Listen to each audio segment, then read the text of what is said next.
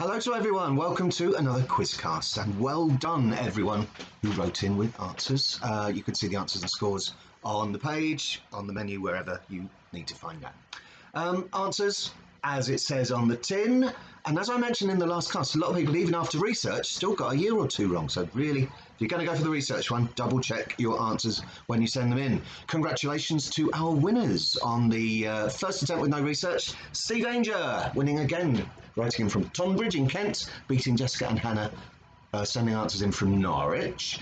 And on the research list, congratulations, the first time they managed it after many weeks of trying. World Insanity plea. It is hard for them to get research done together because they're working across state boundaries and even across countries. So well done to them.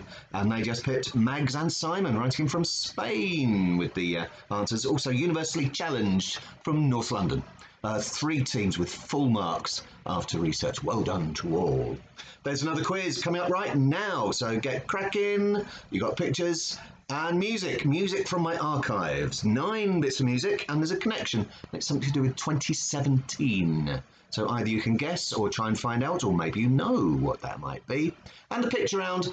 Book covers, so a vague literary connection, though not all of those books would count as literature.